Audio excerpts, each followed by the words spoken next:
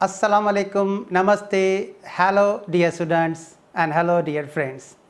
Dear students, yesterday we have talked about dental caries, tooth decay. Today we are going to discuss another common dental disease known as periodontal disease. आज हम पढ़ने जा रहे हैं periodontal disease. Let's first break the term periodontal. The word periodontal comes from Greek language. Peri means around, plus odontos means tooth.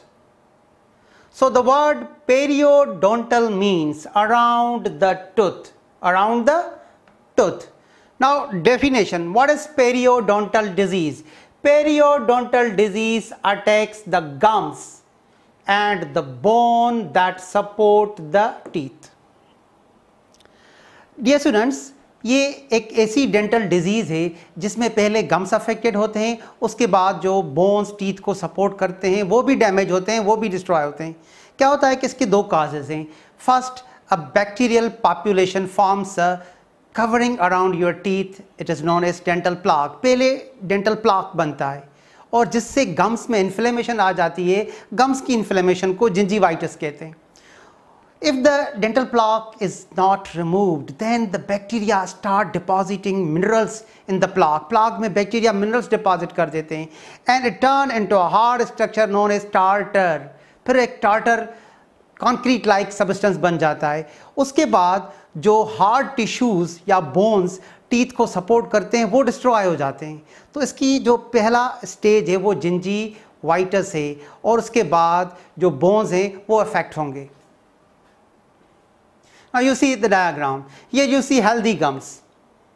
Gums are the soft tissues present around the neck region. ये आपके bone को भी covering देते हैं जो inside root होते हैं और सपोर्ट भी देते हैं. ठीक है.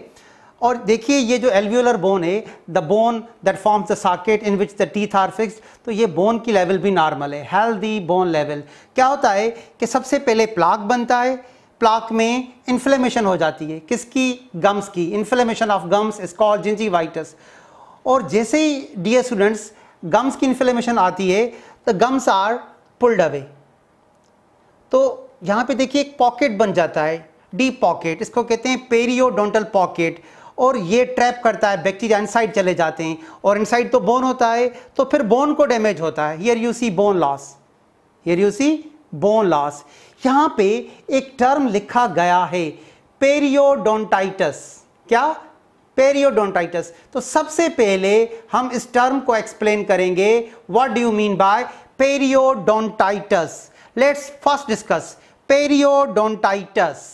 What do you mean by periodontitis? Periodontitis is an inflammatory disease affecting the periodontium.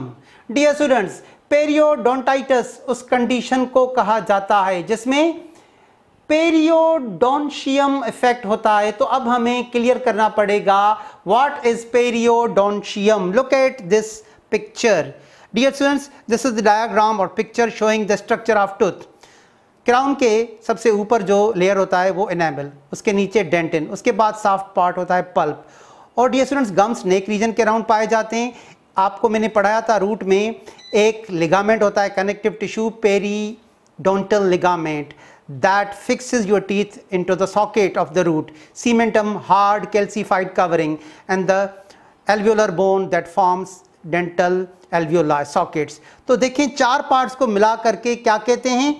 Periodontium. Gums plus periodontal ligament plus cementum plus alveolar bone. DSN चारों पार्ट्स को कंबाइन करके क्या कहा जाता है? पेरिडोंशियम. तो इस डिसीज में पेरिडोंशियम इफेक्ट होता है. Periodontitis is an inflammatory disease affecting the periodontium. तो डियर स्टूडेंट्स इस डिजीज के दो स्टेजेस होते हैं. पहले जिंजीवाइटिस और उसके बाद दूसरा स्टेज ये होता है पेरियोडोंटाइटिस.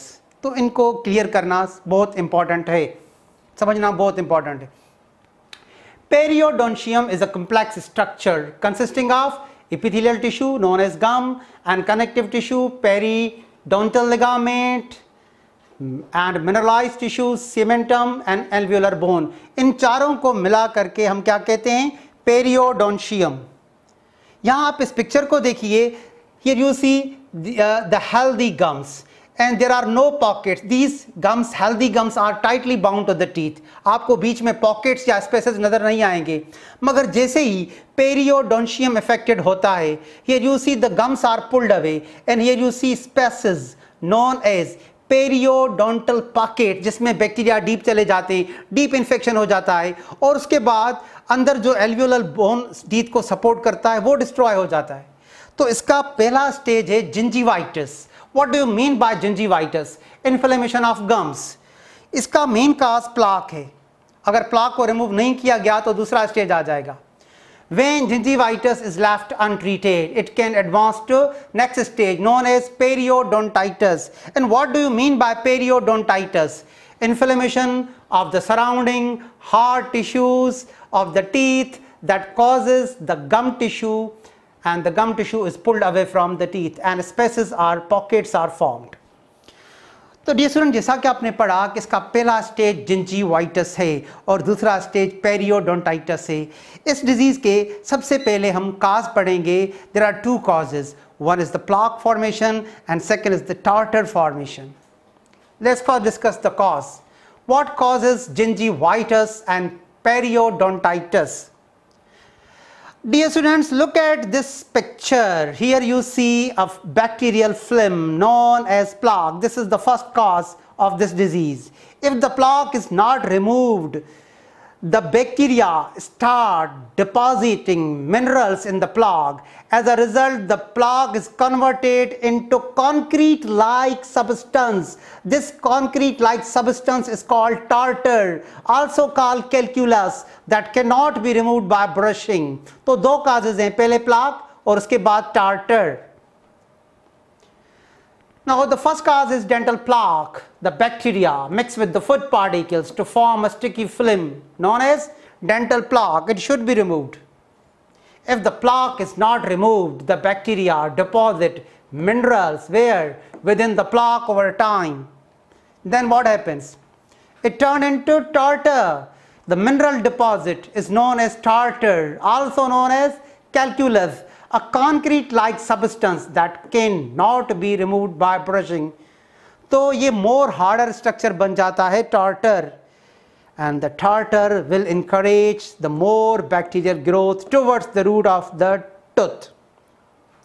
तो ये स्टूडेंट्स काज तो हमने पढ़ लिया। पहले प्लाक अगर उसको रिमूव नहीं किया जाता तो वो एक मोर हार्डर स्ट्रक्चर में चेंज हो जाता है, टार्टर कैल्कुलस। जैसा कि मैंने कल आपको पढ़ाया था, टूथ डिके स्टेजेस में प्रोग्रेस होता है। तो पेरियोडोंटल डिजीज़ के भी 3 मेन स्टेजेस हैं। It progress in stages. तो अब हम वो स्टेजेस पढ़ेंगे। Now the stages of periodontal disease. Dear students, the first stage is gingivitis, known as inflammation of gums. Inflammation of gums is called gingivitis. Look at this photograph. यहाँ पे देखिए gingivitis आपको clear नजर आ रहा है। यहाँ पे here you see there is inflammation of gums, and here you see again inflammation of gums. The red gums become red swollen. It is the result of buildup of plaque, a bacterial biofilm around the teeth. Gums may become red and may bleed. Bleeding भी इसमें होती है। और dear students, अगर इस stage को treat नहीं किया जाएगा तो फिर नेक्स्ट स्टेज आ जाएगा पेरियोडोंटाइटिस। उसमें फिर 2 स्टेजेस होते हैं, एक अर्ली और दूसरा advanced periodontitis. Now what is the second stage? Early periodontitis. देखें, this is the photograph showing early periodontitis. यहाँ पे एक आपको पॉकेट नजर आ रहा है, ठीक। देखें अब इस पॉकेट को क्या कहते हैं। Here you see pockets. क्या होता है कि इस स्टेज में gums are pulled away and pockets are found, periodontal pockets. और यहाँ पे आप टार्टर को देखें या प्लाक को देखें तो इसमें प्लाक या टार्टर है वो काफ़ी गम्स के अंदर चला जाता है और फिर स्पेसिस बैक्टीरियल इन्फेक्शन की वजह से स्पेसिस बन जाते हैं, पॉकेट्स बन जाते हैं। इनको क्या कहा जाता है? Periodontal pockets. Now we are discussing the second stage, early periodontitis. Unlike the first stage, इसमें क्या होता है? प्लाक सरफेस पे होता है, बहुत ज़्यादा गम्स के डीप नहीं होता फर्स्ट में, मगर सेकंड में होता है प्लाक एंड और अराउंड कैल्कुलस और calculus. is not found along but below the gum line. Here you see the tartar or plaque is present below the gum line. अब आते हैं हम इन pockets पे. As the gums become more inflamed, they start to pull away from the teeth, forming spaces known as periodontal pockets. Periodontal pockets जब form हो जाते हैं तो देखें फिर क्या होता है. These pockets act as a trap for infection. Bacteria अंदर मूव करके चले जाते हैं और इन्फेक्शन ज़्यादा रूट्स तक बढ़ जाता है. The bone start to show damage. Dear students, अगर इस स्टेज को भी ट्रीट नहीं किया गया, इसकी ट्रीटमेंट नहीं हुई, then it will comes the next more advanced stage, third stage. Advanced periodontitis. यहाँ पे देखें, here the gums are more pulled away and you see the pockets get bigger. Pocket और deep हो जाएंगे, इन्फेक्शन और ज़्यादा बढ़ जाएगा. पॉकेट्स ज़्यादा डीप हो जाएंगे देखें, और गम्स भी काफ़ी दूर चले गए और बीच में बड़े बड़े पॉकेट्स बन गए. इन पॉकेट्स को क्या कहा जाता है? Periodontal pockets. Third stage. As periodontitis advances, pockets deep in, मजीद ज़्यादा डीप हो जाएंगे, even more, and can fill with पस. The deeper pockets increase bacterial activity, bacterial infection. The bones holding the teeth, alveolar bone, are damaged and destroyed, leading to tooth decay and tooth loss. Teeth बहुत ज़्यादा lose हो जाते हैं. Your permanent teeth may lose so much support that either they fall out, या तो फिर वो गिर जाते हैं, और need to be removed, या डॉक्टर उनको रिमूव कर देते हैं. तो ये सुन हमने तीनों स्टेजेस पढ़ लिए. अब हम आते हैं इसकी ट्रीटमेंट की तरफ. What is treatment of gingivitis and periodontitis? Now gingivitis and periodontitis treatment. Dear students, पहला इसमें जो ट्रीटमेंट का ऑप्शन है वो है scaling.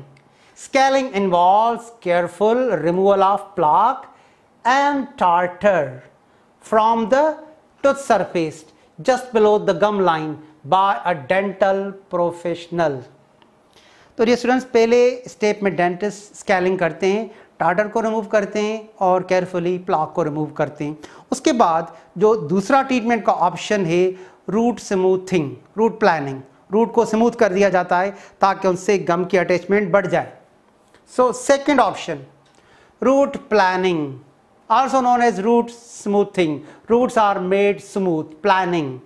This is deep clean under the gums that gets rid of bacteria from the roots of your teeth. Smoothing the roots provides a clean surface for gums to reattach the teeth. तो roots को smooth कर दिया जाता है ताकि gums उससे attach हो जाएं. और एंटीबायोटिक्स भी दिए जाते हैं. Oral antibiotics can help control bacterial infection. और डियर स्टूडेंट, अगर डिजीज़ काफ़ी सीरियस हो जाए, मोर एडवांस हो जाए, तो फिर ग्राफ्टिंग का ऑप्शन आता है. गम्स का टिश्यू ग्राफ्ट किया जाता है या बोन का टिश्यू ग्राफ्ट किया जाता है. Advance treatment, gingival grafting and bone grafting. If your periodontal disease has caused a loss of bone and gum tissue, your dentist may recommend gingival or bone grafts in addition to scaling and root planing. Gingival grafting, in which the gum tissue is grafted, while the bone grafting involves transplanting of bone tissue. These grafts help to regenerate lost tissues from your gum or from your bone. So dear students, today we have cleared another dental disease, periodontal disease, and its treatment. Thank you dear students, wish you all of the best.